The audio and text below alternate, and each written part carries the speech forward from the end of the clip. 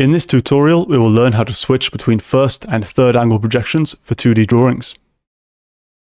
As we can see here at the top, we have an example of a part being projected by first angle projection, and at the bottom, the exact same part being projected by third angle projection.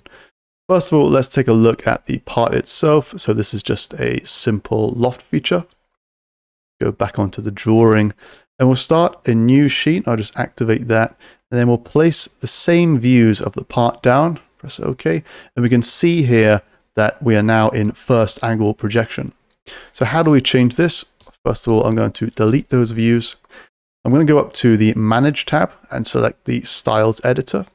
Once that pops up, we just go to the Standard and make sure that our active standard is what is being shown here. We then come down to the tabs and we select View Preferences. And under the projection type, we have the option to select either first or third angle projection. So I'm going to change this to third angle projection. I'll click once, and I'll click Save and Close. We'll go back to Place Views. I'm going to place the same views down like so. And we can see we are now working in a third angle projection.